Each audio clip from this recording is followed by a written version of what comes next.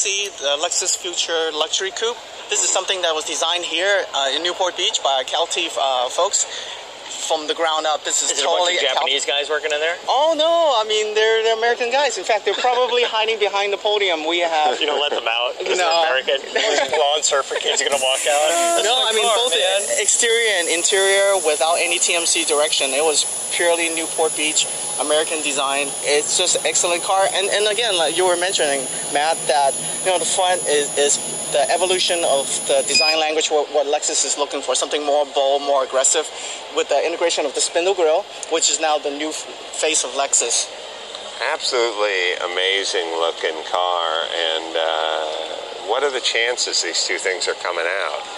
That one is currently still a concept vehicle because of such positive feedback in the Detroit, New York, and Chicago show. In fact, it won the Eye of Design and most exotic in two of those locations. So I've designed that motorcycle race. It's really dangerous. They do once a year. Or is that something else? Isle of Man. That's Isle of Man. Isle of Man. So there's a difference. There is, yeah.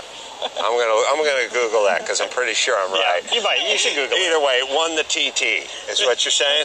Oh yeah, I won the TT. Okay, Yeah. and then the one behind us, which is even